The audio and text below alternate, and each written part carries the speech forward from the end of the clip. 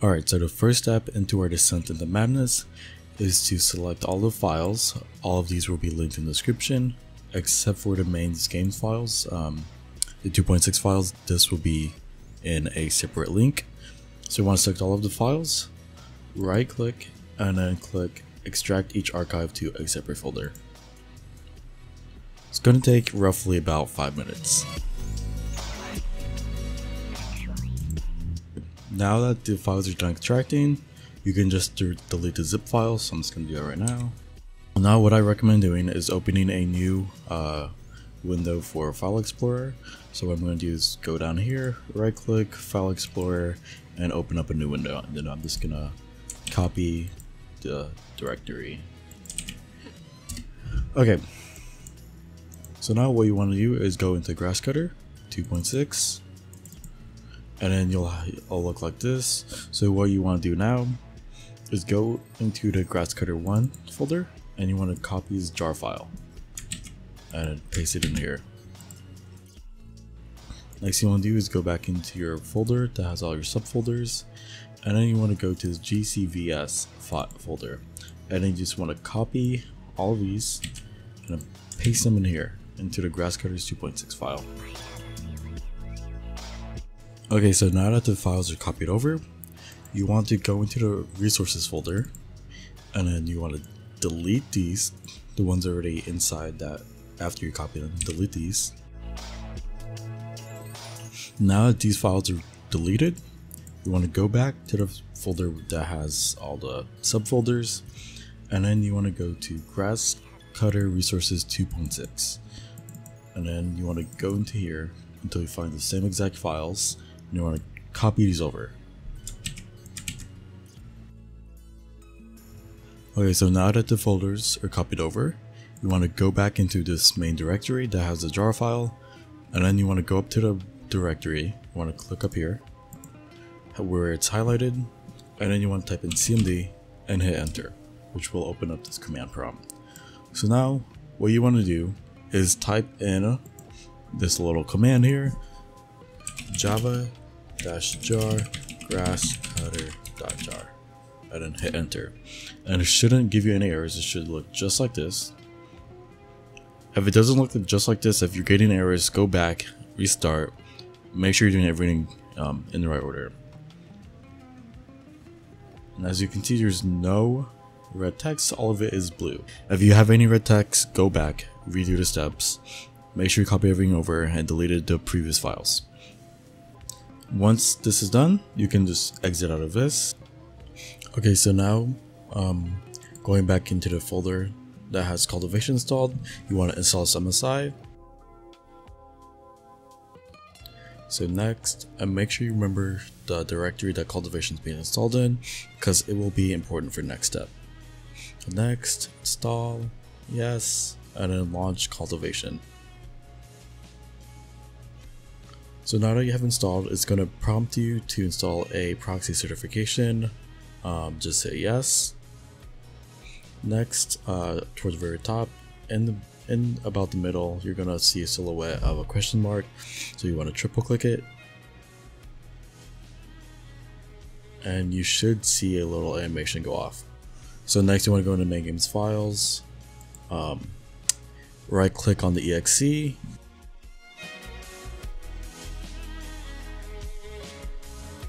and then in the target directory, right outside of the quotation marks, you want to paste in this little command here. And then you want to go up to the compatibility, and then you can go to change settings for all users, or you can just click run as program as administrator. But what I did is change it for all users, checked run this program as an administrator, hit yes, and then hit apply. So the next thing you want to do is go back into your settings, and then you want to set your game's path, your game's install path, to the same shortcut.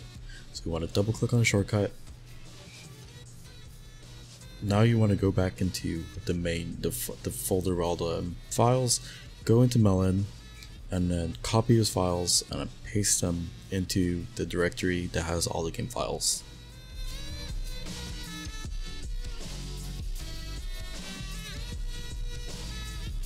So now you've done that, you want to go back into the file with all the files, and then go into camera tools, copy the file, go into mods, and then you want to paste it in. It's going to prompt you to replace the file in destination, and then hit yes.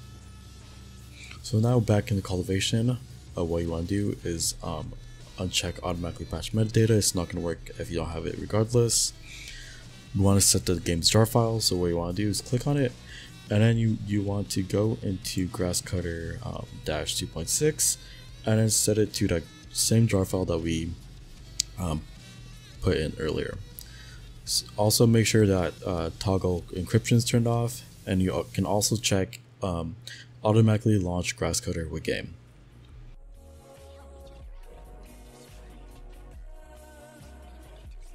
So now you want to click on connect via grasscutter, and you want to set the IP to localhost and the port number to 443. And once you do that, you want to click on this little server icon here, which will set up your proxy. So it should look just like this. No red text. If you have red text, go back and redo steps. So you want to minimize it, and then you can also minimize cultivation. And so now you want to go into the directory that cultivation was installed in. So for me it was C, program files, and cultivation. And now that you're in this directory, you want to hold Alt, and while you're holding Alt, press F, S, and A, and then it will open up this little Windows PowerShell as an administrator. Then you want to paste in this little command here. And then now if you go into your settings for your Wi-Fi, you should be able to see your proxy, that a proxy is being used. So now you want to go back in the main game's files, right click on the shortcut, and launch it as an administrator. So once the game's open, it should automatically prompt you for login. If it doesn't do it automatically, like instantly, you want to go back and make sure your proxies are turned off. So you want to redo the command prompt, and you also want to go back and redo the little PowerShell script or little PowerShell command. So now you've done that, you want to go back into the command prompt,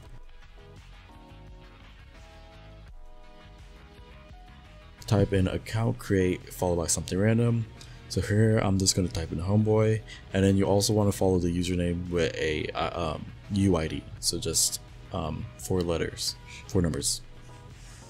Now you want to go back into Genshin and then type in username, and then the password will be literally anything. I literally just put an A here, and it's going to prompt you for to agree to your terms and services. So I'm just going to check, and then I'm going to accept it. Then you will see that your little username is going to prompt. It's going to say welcome and then username.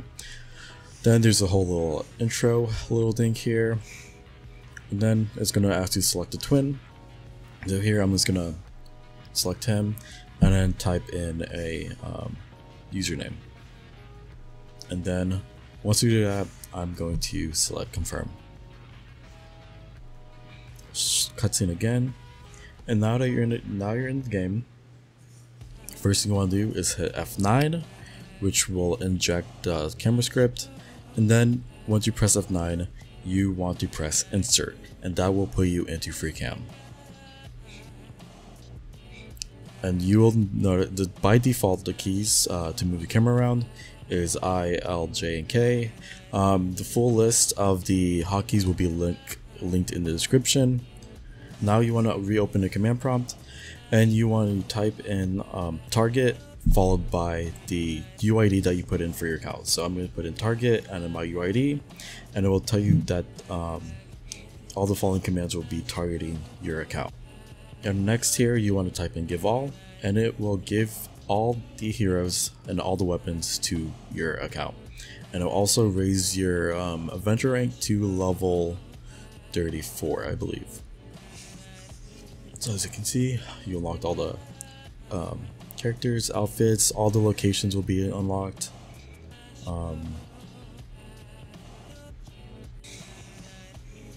As you can see, all the locations are unlocked. You can teleport to anywhere on the map. So as you can see, your adventure rank is 34, which is still not enough for some of the areas, some of the bosses, some of the dungeons. So you want to go in, you want to go back into the command prompt, and then you want to type in this little command here. So you want to type give 102 and then X followed by a couple 9s. And now if you go back in Genshin and then you recheck your adventure rank, you will see that it went up. So because I wasn't adventure rank 60, so I'm just gonna do it again.